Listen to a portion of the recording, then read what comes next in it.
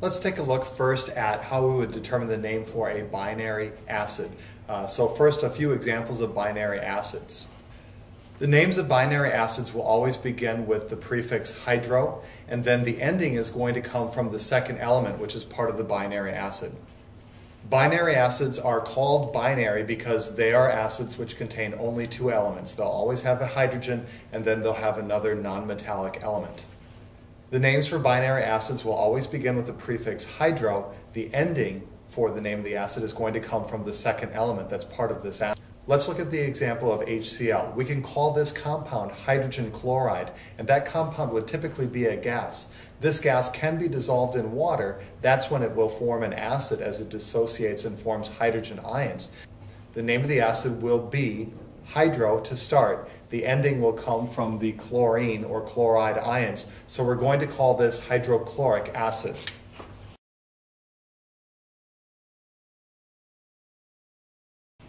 A second example would be HF. This would be called hydrogen fluoride. When that compound dissolves in water, the name for the acid will be hydrofluoric.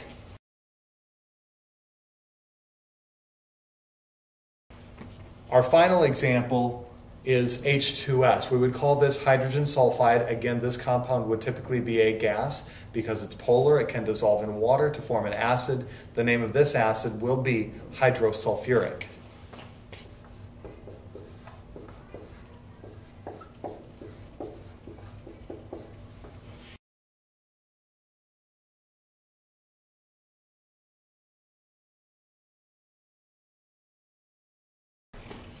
There is an exception to this naming convention. If we have a ternary acid that has a polyatomic ion where the name of that polyatomic ion ends in "ide," we will use hydro in the prefix for the name of that type of compound.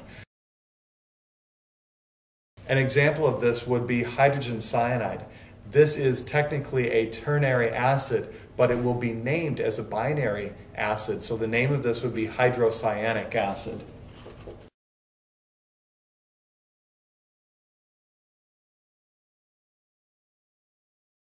So it really belongs on the other side of this T-chart.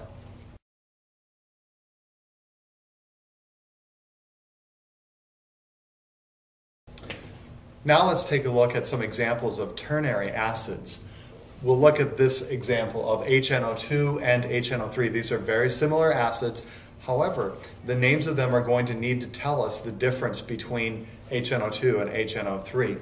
So we need to consider what would be the name for the ionic compound. In this case, we have a hydrogen ion which is paired with a nitrite ion, so we would call this hydrogen nitrite. This one, HNO3, is a hydrogen ion paired with a nitrate ion, so this would be called hydrogen nitrate. So as you're naming acids, we need to remember the following conversion. The "ite" ending for a polyatomic ion, such as nitrite, will convert to an "us" ending for the acid name. So HNO2 would be called nitrous acid. And then HNO3, because this is hydrogen nitrate, we need to know the following conversion here. 8 goes to "ic." So HNO3 would be called nitric acid. One final note, let's take a look at some examples of acids that are built using different oxoanions of bromine.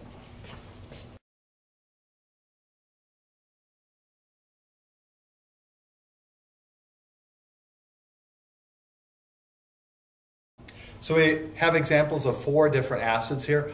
All are built using hydrogen ions, which are paired with different oxoanions of bromine. The name for this compound would be hydrogen hypobromite. This would be hydrogen bromite.